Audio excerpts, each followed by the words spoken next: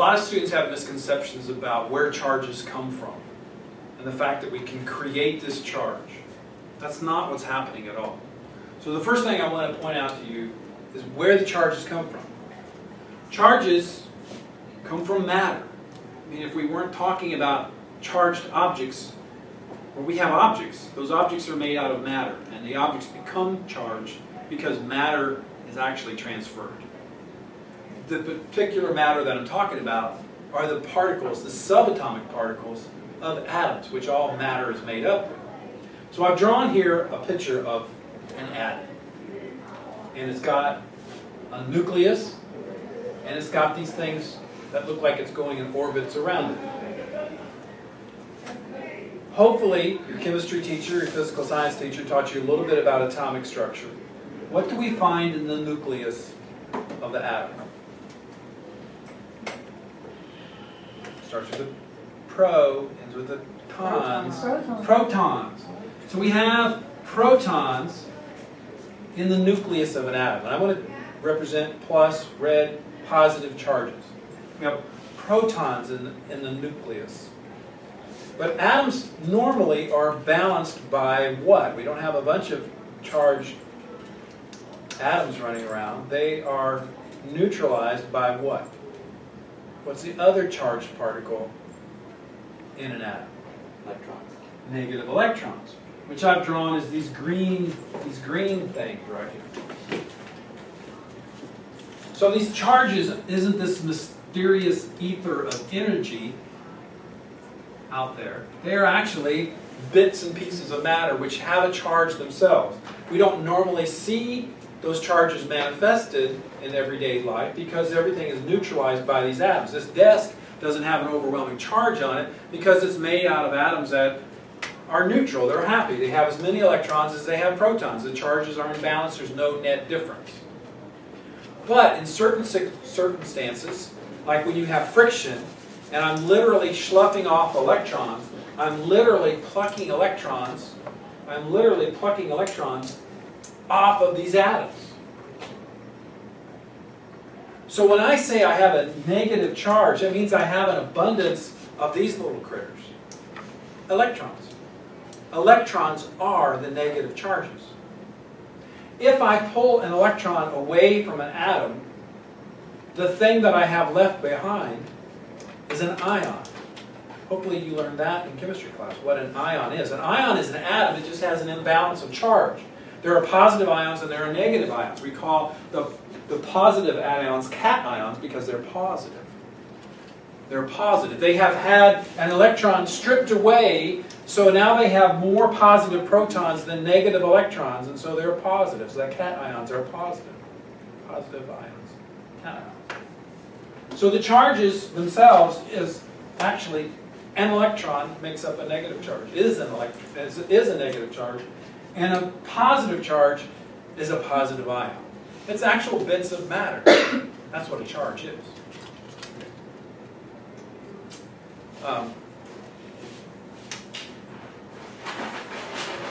The law of charge is the way these things act, and in fact, the thing that keeps the electrons orbiting around, if you will, the central nucleus, the positively charged nucleus, is the fact that, what? The law of charges. Opposites attract, and like charges repel. Right? That's what's happening in the atomic structure. The electrons are in orbit around the positive nucleus because of this attraction. The electrons don't collide with the nucleus because they're moving so fast. And then the smart guy in the class says, well, Mr. A, how come those positive charges are not repelling each other? And that's called the strong force. It's another force in physics. If we got into talking about nuclear physics, that's what we'd be talking about. Why? It has to do with the neutrons. It has to do with the neutrons. If there were not neutrons in the nucleus, then the protons would fly apart. But it has something to do with the neutrons. We don't talk about neutrons so much because neutrons don't have charge. They only add to the mass of the atom, but they really don't do anything electrically. They don't do anything chemically. They don't do anything chemically when we're talking about chemical reactions. So we don't talk about neutrons the whole time. So the law of charges, you've heard it time and time again, and some people try to apply this to personality. I really wonder, do opposites really attract? It's not lying. That's marital advice. All right. Conservation of charge. I'm going to go back. I'm going to keep going back to the atomic structure. I'm going to keep going back to. We are not creating these electrons. Those electrons are here. These electrons are here already. They exist for our use.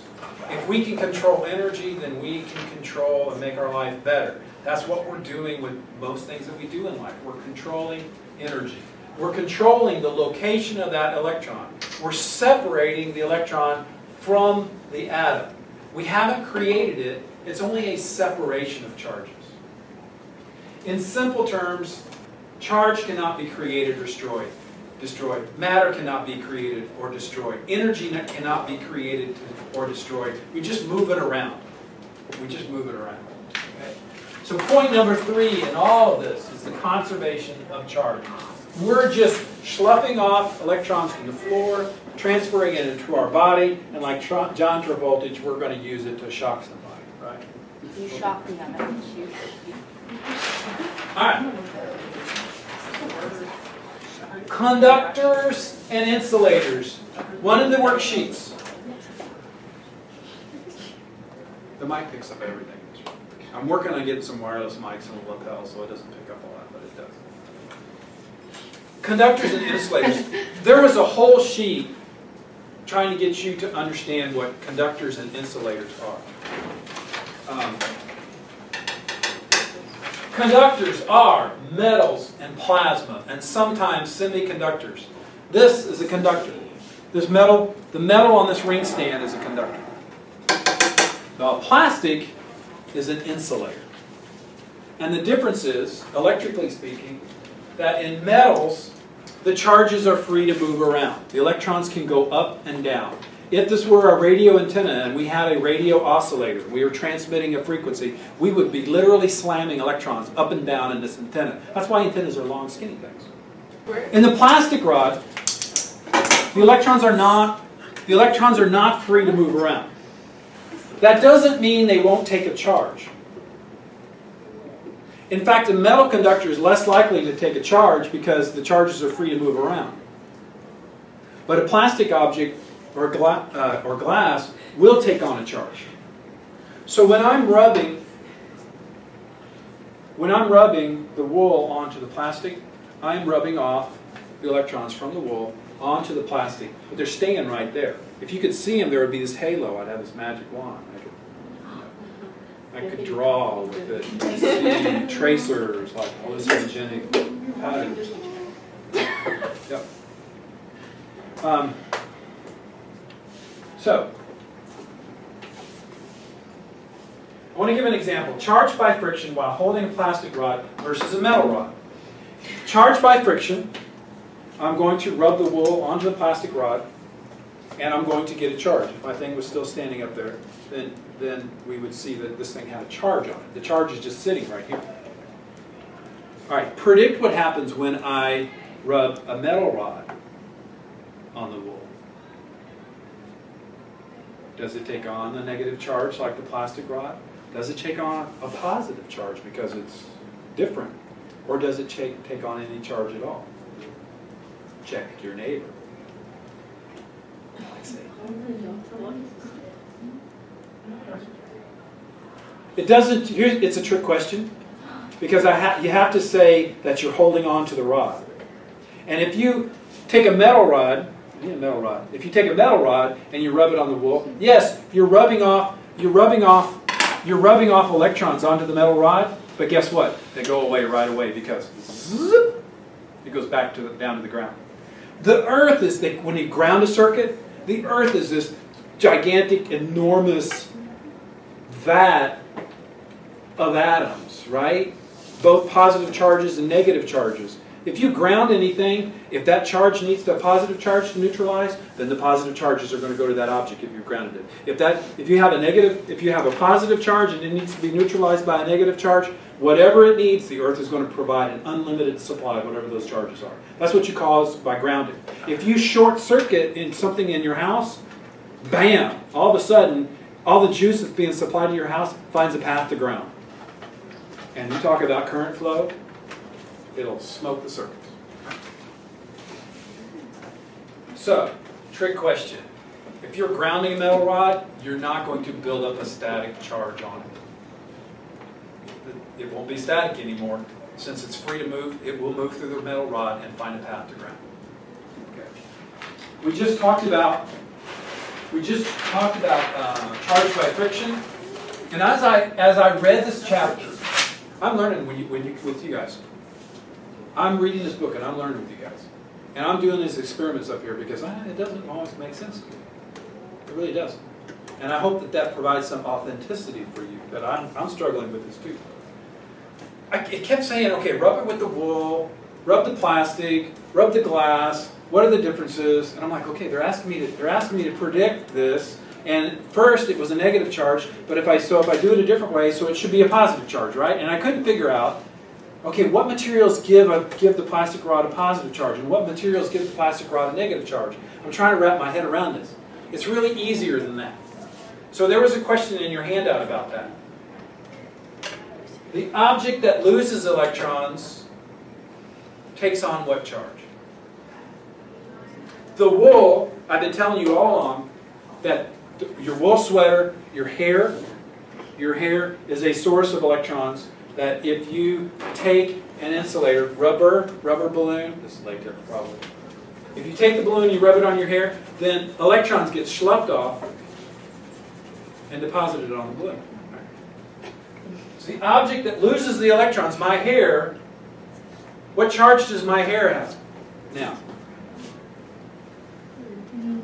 If I've taken electrons and deposited from my hair and deposited them on this balloon, then what charge must my hair have? I've taken electrons away from my hair. So what's left behind is the positive ions. And if I do this enough, and it wasn't humid or something like that, is my hair beginning to stick up? Okay, so this is what's happening with my hair. So now my hair is positively charged, and just like the electroscope, my hair starts to want to get away from the other pieces of hair, right? And all of a sudden, right? I got a dude. So, the object that loses the electrons becomes positive, and the object that gains the electrons becomes negative. So that should answer those type of questions.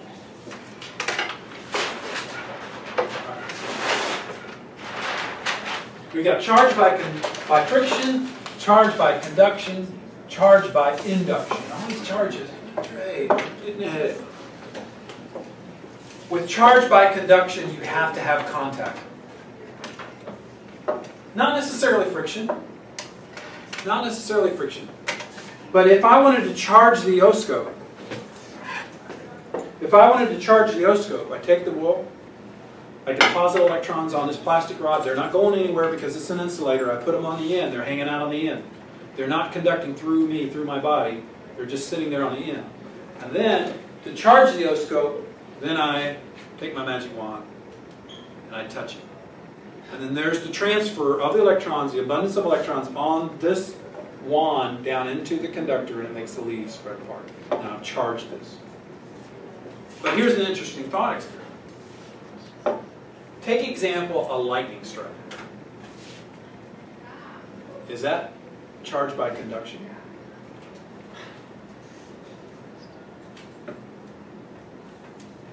Does the cloud charge the earth, or whatever way you want to think about it, the earth charge the cloud when there's a lightning strike? You just said, Mr. A, there has to be contact. Remember what I said about conductors and insulators.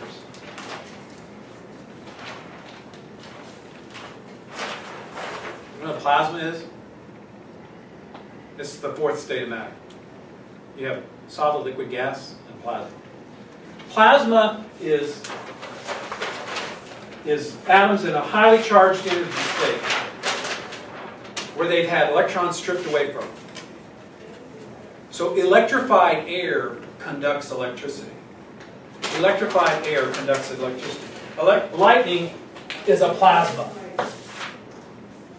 So a lightning strike is charged by conduction because the plasma is the conductor.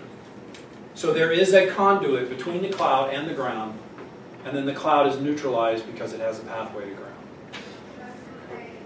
Just something to keep in mind. Charged by conduction and charged by induction. This is probably one of the hardest things to get your head around, and I had to draw a big picture for myself.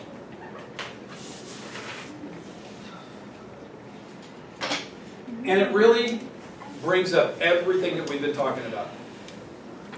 So Greg, if you understand this, you're going to ace that 10-point quiz that you're going to take in just a few minutes. They talked about these pith balls.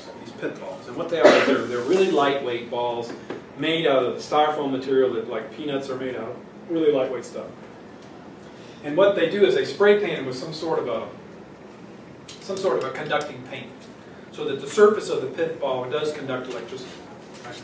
So imagine that that's what these are, these little pith balls. So here's a pith ball minding its own business. It has got both positive charges and negative charges. Here's a pith ball just minding its own business, step one. Now, step two, here comes this magic wand with negative charge on it. An abundance of negative charge. I've really rubbed it with the wool and it's really negatively charged. Okay? Now, the charges in this pith ball have nowhere to go, except as far as they can away from the incoming and negative charge. Right? Incoming! Here comes this big thing. And they run to the other side of the pith ball. Right? They can't because the pith ball is conducting. So the negative charge runs over to this side of the ball, leaving the positive charges behind. The positive charges don't mind because, hey, it's negative. Pretty excited about that. Right? All right, so in one sense of the word induction, you are inducing this polarization of charges in the pith ball. The problem is that once you take this external source away, the charges redistribute themselves in happy fashion. They go back to where they were normally once you take this rod away. So you can induce a polarization of charges on this pith ball, but it's not going to stay that way if you take the external influence away.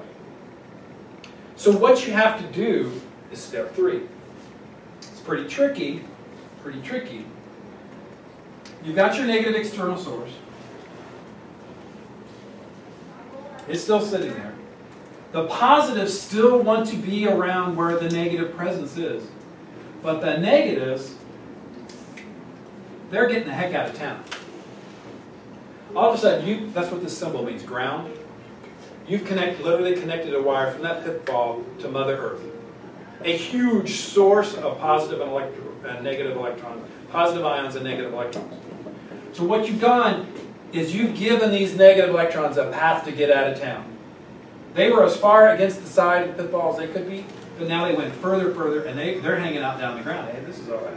Right? Found myself a cold, dark place where I can hide out away, right, from those.